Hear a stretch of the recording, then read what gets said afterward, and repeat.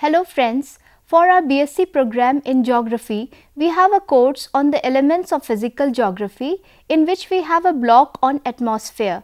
So you are already aware of the processes that lead to extreme weather events like thunderstorms, cyclones, fog, heat and cold waves, etc.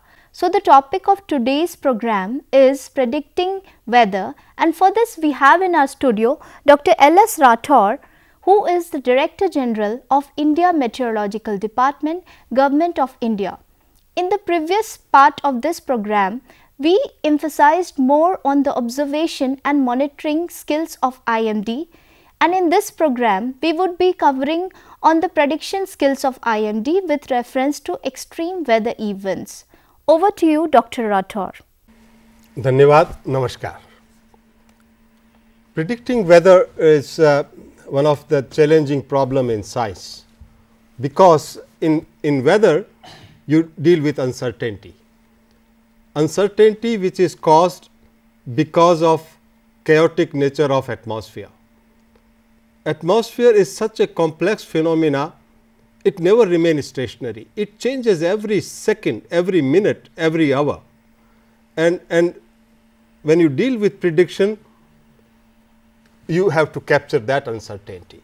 And in this talk, I would just touch upon that and also touch upon as to what are the limits of predictions, to what extent atmosphere is predictable, and what is the current level of skill in tropics particularly for various phenomena and the predictability.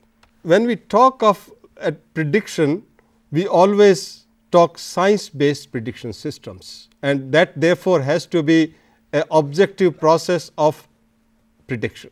As we have understood that first you define the initial state of atmosphere through observing systems, and having done that, you are assimilating those data, and this assimilation cycle is very complex, because when you run the model, you run twice a day, maybe 0 universal time coordinate UTC and 12 UTC, but constantly, since atmosphere is changing both in time and space, from over the globe you are assimilating information every 3 hourly to understand the processes which are happening in the atmosphere, which are attributed to the change which are happening, and thereafter you embark upon issuing the forecast. So, in the process you observe the data, collect at a regional telecommunication hub and generate a kind of assimilation system, and then you run the model. Now, this model run is a very complex situation. The current methods which are deployed in the developed and developing nations for predicting weather is numerical weather prediction techniques. When we talk of prediction in different temporal ranges, the methods which are deployed or tools or models which are deployed for predicting in different temporal range are different. For example, when you talk about nowcasting, which is only for less than 12 hours, then you deploy different models, because here the spatial resolution you are talking is very small. In short and medium range, that is up to say 10 days, you deploy different types of numerical models. When you go beyond 10 days, that is extended range up to say 1 month, you deploy different types of model.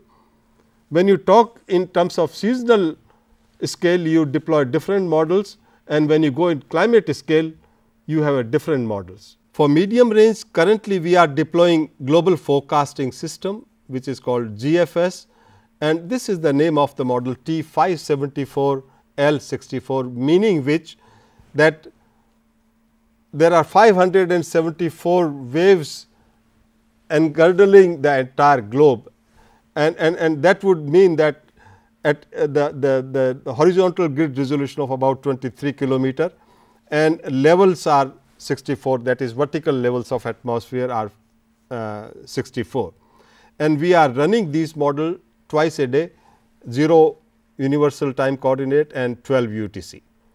But unfortunately, no model is able to perform good all the time at all the space. And we have a global franchisee with all the advanced numerical weather prediction centers who are running global models, which include India, Japan, Korea, China, then European Center, America, Australia.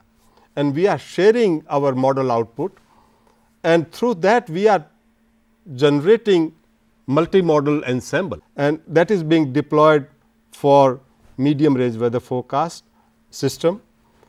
For short range forecast, we are deploying at a much better grid resolution, and for that we are deploying different models which we call as weather research forecast model, and that is currently being run at 9 kilometer resolution. We also have 3 kilometer resolution model and 1 kilometer resolution for various applications, like when we give stadia specific forecast for certain sports activity, we do that at 3 and 1 kilometer resolution. For cyclone, we do hurricane weather research forecast model, and we have done different tools and models which are addressing to the forecast needs for polar regions, because we have stations in Antarctica and also we operate in Arctic region. For that we are deploying different models. But Nowcast, which we have started a year ago, is a different ball game, and Nowcast is to be done primarily taking stock of the current weather situations, which is monitored by radars, and therefore you observe and monitor various weather conditions through radars, identify if there is a threatening weather situations, assimilate that data which are generated by the radar into model and generate the forecast, and also to communicate, and that has to be done in a very faster mode. But as I mentioned, that models do not have desired skill, or rather I put it in a different form, that there is significant improvement possible by human intervention. You do not take the model output directly as the gospel, and we do make use of global GIS and other tools to see different layers of the meteorological products to assess the likely impact on generation, or rather likely impacts on the processes yielding certain type of weather events, and ultimately generate the forecast. Now, the current status is that for homogeneous zones like monsoon forecast, we cannot give for New Delhi how the monsoon is likely to be. For that we give country as a whole, all India one figure, and the 4 homogeneous zones.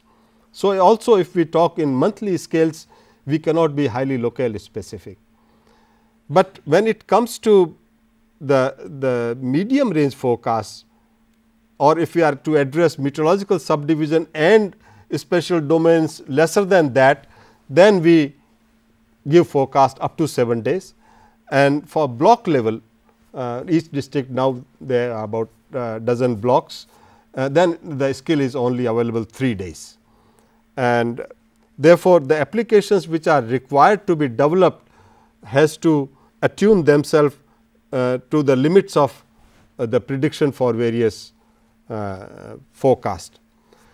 Currently, we are generating a host of forecast bulletins. We are generating all India bulletin, regional bulletin, state level bulletins 4 times a day. Every 6 hourly we are updating these forecasts. The district level forecast, which is primarily generated for farmers, are generated twice a week. Cyclone prediction, we are generating 3 hourly, but when cyclone come closer to the coast, we are issuing hourly bulletins. Then aviation forecast. Aviation is a very critical and we have to generate every half hourly forecast, because there you are operating in a very small time window. Then hydromet forecast twice a day, marine forecast 6 hourly, city forecast once a day tourist forecast, highway forecast, forecast for Antarctica, air quality forecast. This we are doing for Delhi, Pune, and now we are going to launch for Bombay. Then nowcast, which has to be done hourly, and there is a demand for half hourly nowcast, which has to be highly localized, and then extended and seasonal range forecasts. There are some new initiative which we have taken in the last couple of years, and now we are generating forecast up to 20 days, and for each pentad 5 days, second pentad, third pentad and fourth pentad. And this is the kind of forecast which is very useful in addressing, or rather capturing, the active and break cycles of the monsoon, because during monsoon, apart from local specific precipitation forecast, user need as to how long, if there is a dry spell, the dry spell would like to continue, or wet spell, and when it is likely to break, and the change of spell cycle takes place, and that is the kind of product we are generating. The cyclone forecast is most critical, and there are 3 aspects of cyclone forecast. And before you embark upon forecast, as I mentioned, for any forecast you have to take stock of the current state of atmosphere, and in the context of cyclone you need to characterize the cyclone and also identify as to where it is located and what is the current intensity of the cyclone. That is the first challenge, and you do not have large number of observations when cyclone is deep into the ocean, high into the ocean, and therefore you have to solely depend on the satellite based observations with selected oceanic observations which are available at your command. And then you have to embark upon predicting in which direction it is likely to move and with what speed it is likely to move. So, therefore, the track and intensity forecast is very critical, and also you have to generate at what time it is likely to have landfall and what place it is likely to have landfall. And when it come closer to the coast, then we have to give the scenario of precipitation, wind, and also the storm surge, which is a bigger killer than both precipitation and wind, because it is not uniform, because cyclone has thousands of severe clouds, thunderstorms which are embedded into it, and it has a vast area of about 500, 600, 700 kilometers, and it is not one system. It will have large number of bands, and therefore, when it cross the coast, there is a large fluctuation in precipitation, wind field, and the storm surge. So, therefore, you have to take a holistic view to generate that kind of forecast, and that is really very challenging. In order to address that challenge, we have a 5-step process. Of course, we run the numerical weather prediction models, you take stock of the model output, and then further process these information to generate various parameters which are, or characters which are related to the cyclone. Even before cyclone is formed, you have to generate what is the potential of cyclogenesis. So, whenever there is intense cloud in the ocean, we are watchful, and we then run the models. We have developed the models which are able to give the genesis potential parameters, and therefore, you might have noticed now that now we give well in advance that cyclone is likely to form. This was not earlier. Then at the second stage, we have track prediction models which are indigenously developed, intensity prediction models which are again indigenously developed, and in case of Pellin, which you mentioned, the Pellin rapidly intensified between 10th and 11th of October 2013, and that was very well predicted. And most of the models, when they come closer to the coast, they lose their shine for various reasons, like the recent cyclone Nilofer or Madi or Leher or these cyclones. Therefore, the decay forecast is equally important, because at times the cyclones are more devastating in nature after they come onto the mainland, because they sustain for a long time and have a great potential to give continued precipitation over a widespread region, causing damage to crops and causing the floods. This is the warning which was generated for cyclone Pelin for different temporal range. This is the kind of error structure which is available, very good. This is, as a matter of fact, a world record kind of just error of 3 kilometer at landfall point and the landfall time of 3 hours. This is for Hudhud, and this is what we because when you give the forecast, you also give the cone of uncertainty, because when you are giving a track, you also factor into, because cyclone do not move straight, it move like this, and when it is moving, at times it is quite disturbing to the forecaster, because there is a tendency to see as to how it has moved in the last 6 hours or 12 hours. So, you should not be carried away with that and duly analyze the model output in understanding the future tracks, and therefore, the use of this track prediction models is very critical in giving the forecast related to cyclone tracks.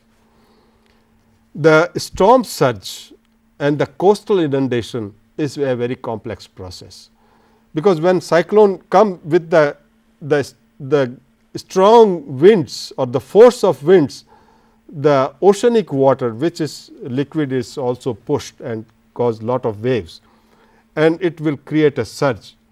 But surge, therefore, it not only depends on the speed of winds which is associated with cyclone, but what is the kind of bathymetry. If the bathymetry is shallow, the surge and the inundation is higher. Also, the topography beyond the coast, if the topography is steep, water is not allowed to penetrate further into the coast, and so therefore, you need to factor into all these factors and model them into a very comprehensive system to give forecast for storm surge. And presently, we are able to give forecast which is also done in association with INCOIS and IIT Delhi, and we are giving forecast up to what meters the sea water is likely to inundate, and that is very useful for taking precautionary measures. Thunderstorm, which is again a very killer weather system. As a matter of fact, more deaths are happening because of thunderstorms than cyclones, because of lightning and squall and heavy rainfall. This is highly challenging to predict the thunderstorm. Basically, one, we embark upon predicting the thunderstorm which is caused by the instability in the atmosphere. Both northwest India and the East India, where they are locally called as Kal Baisakis, are the seats of intense thunderstorms. Of course, they occur everywhere in our country, but we therefore need to identify as to what is the cause of instability which triggers to the formation of thunderstorms. And this is a very complex situation, and we need to, because instability, though it is primarily triggered by the radiative heating, but the local topography and the heating and the land surface process add fuel to the fire. And when it comes to the mountainous region, particularly the Himalayan region, which is having a steep rising motion, if the wind is coming from a particular direction, and that accentuate the instability process, and at times we notice that heavy rainfall events leading to intense precipitation over the mountainous region are triggered. So, the thunderstorm forecast is primarily dependent on the Doppler weather radar observations, and these radar observations are immediately assimilated into the models. The forecast is immediately put on to the dissemination process, and we are putting on the web page. The protocol of forecast dissemination is equally important. So, the warning generation has a various component, and most important is that you have to have a standard operating process protocol in place, because you have a shift of 8 hours and the next person will change, and therefore, there should not be any digression from what the earlier person was doing, and therefore, you have a standard protocol which is addressing this, and the warning elements for cyclone it is different, for heavy rainfall it is different, for thunderstorm it is different, for strong winds, for temperature both the cold wave and heat wave it is different. And I will just address that these are the way we are presenting our warnings as of now. Different meteorological subdivisions are reflected both in terms of this is the forecast and this is warning, and different color codings are provided for different days. Presently warnings are being given only up to 3 days. This is the warning protocol for heat waves, and we know as to how to define the heat wave. That also is very critical, because one should be able to comprehend when the department says heat wave, what does it mean. So, if it is 5 to 6 degree above normal temperature, then it is heat wave, and there are different temperature range which defines severe and very severe heat wave and so on and so forth. So, this is also for cold wave and visibility and ground frost, which is very critical for crops, and for that we have a different types of bulletins, because each bulletin has to address the requirement of each user, and therefore, you need to address through different formats of the forecast which is to be addressed into the bulletins which are then issued along with the warnings. Now, coming to the skill, till about 3 years ago we were running a different type of model, and that model has this kind of skill in terms of correlation coefficients. I am just giving a just broad overview, and we changed from that was the model at T382 at a horizontal grid resolution of about 36 kilometers. And when we switched the gear from T382 to 574, which is the current model, there is a tremendous jump, and now we are likely to embark upon next generation model, and I am sure the graph would be here in a couple of years from now. The local rainfall forecast, there is a tremendous improvement. So, if I give a overview, the heavy rainfall warning is the most challenging, and the current skill of heavy rainfall warning is 88%, and that is the percent correct forecast, and probability of detection is 73%, critical success index 58%. The false alarm rate is only 8%.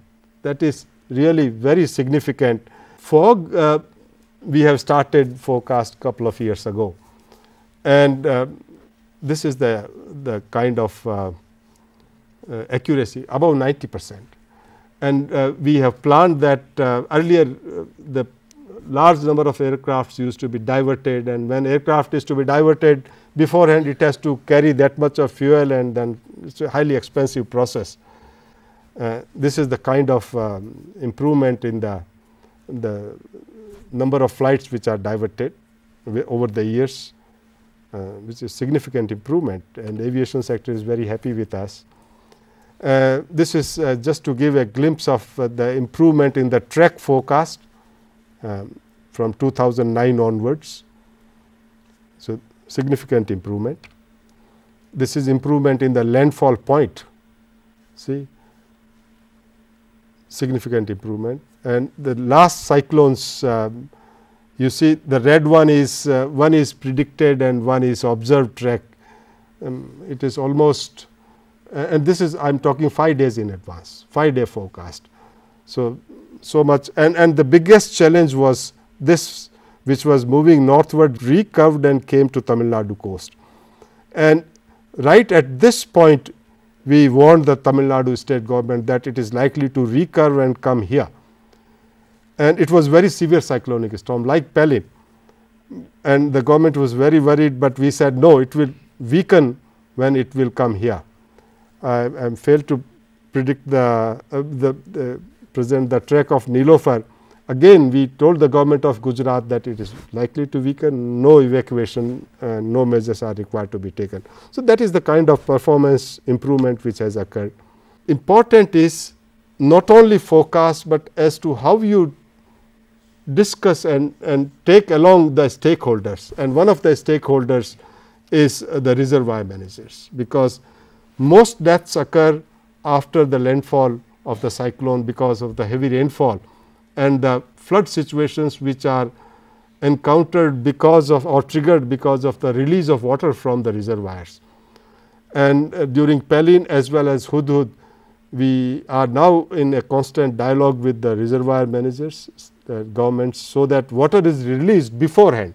Confidence in our forecast is such that during Pelin, I was so confident it took me 1 hour to get the gate open, but during Hudhud it was only 12 minutes gates were opened. Monsoon 2014 was again very challenging. April forecast we gave that 93%, which was later revised to the deficiency of 13%, that monsoon will be 87% of the long period average. Onset of the monsoon is very critical. We are issuing forecast, and which is very correct now. In the last many years we are able to give a correct onset forecast. Now, improvement, as I mentioned, will have to come through minimizing errors through improved and smart observing systems. Data assimilation is very critical, because you have to filter the data, because there is a huge error in the data, and if that erroneous data goes into your model, it will do more harm than good, and therefore, we are doing a lot of exercise in assimilating and filtering out the erroneous data, and then lot of R&D work which is now going on, particularly to understand the monsoon and also the impact of mountainous and particularly the Himalayan region in the general circulation over the region and globe as a whole, to further improve the weather forecast. Thank you very much.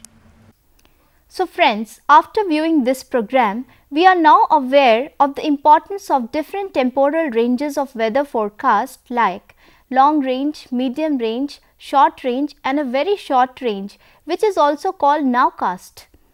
We are also aware of different aspects of cyclone forecasting like its genesis, its track and intensity prediction, different aspects of thunderstorm forecasting and other extreme weather events forecasting. You have also learnt about the improvement in the prediction skills of IMD over a period of time. For any further queries, suggestions and feedback, please write to us at the following email address satyaraj@ignou.ac.in. Thank you.